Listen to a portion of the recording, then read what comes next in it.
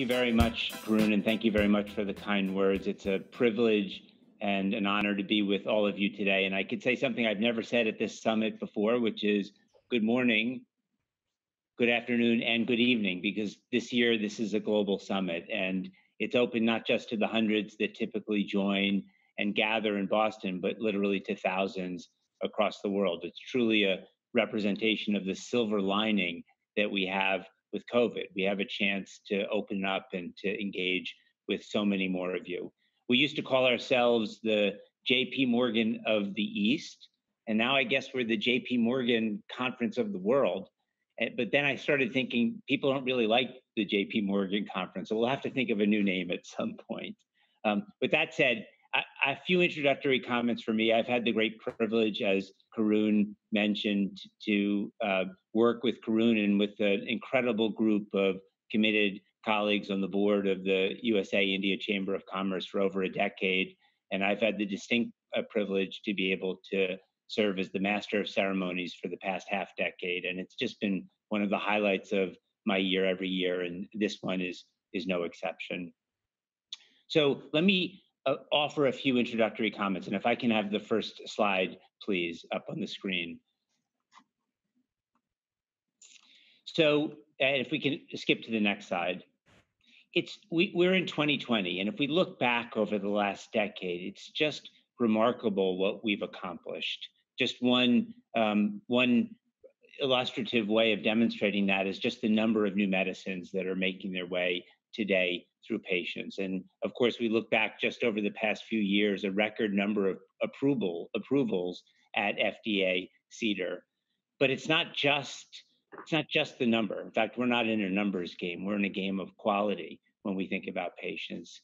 But when in fact you look at the quality of the medicines that are coming forward, it makes you scratch your head and wonder, are we reading science fiction, or are we actually looking at real science? And the answer, it's real science.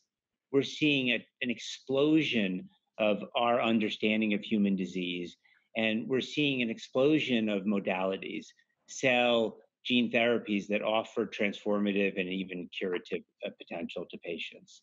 Next slide. It's really, if we can move to the next slide, please. We've started this theme over the course of the last couple of years at the USA India Chamber of Commerce. It's a theme of from N to 1 to N of a billion, from N to 1 to N of a billion. We can treat diseases where there are only one patient. We've seen actually work coming out of Tim Yu's lab, and we'll see a video today from Tim Yu that speaks to our ability to make a medicine for one patient. But we've got on the other end of the spectrum, the billions of underserved individuals across the world that we also have to be thinking about. And in this forum, we double click and zoom in on one of the most innovative, exciting, and important regions of the world, and also historically one of the most underserved. But things are changing. India is growing. India is now the 5th largest economy. At the beginning of this decade, India took 90 million of its 1 billion plus people and took them out of poverty. In the last few years, President Modi introduced a plan called Modi Care that offered healthcare to over 500 million people. And we've started to see innovation on the clinical trial front. If you go back a decade ago, the number of global clinical trials that were run in India were a little over a dozen. Today, we have close to 200. It's not where it needs to be, but it's amazing progress that we're seeing in this wonderful country, which we have immense commitment to. Next slide, please. But we hit a stumbling block, and Karun mentioned it, and we'll talk about this extensively throughout the day. The pandemic caused by SARS-CoV-2, COVID-19, which as of Monday has affected 25 million diagnosed individuals across the world and close to 1 million deaths. This is a real challenge. Next slide, please.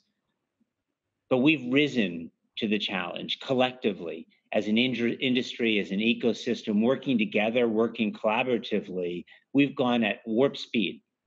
We've worked together in ways and at speeds that I don't think any of us could have imagined.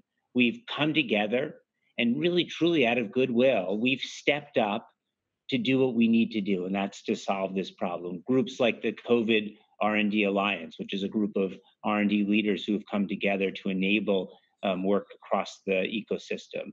In the US, we have ACTIVE at the NIH. In the UK, we have the Recovery Trial.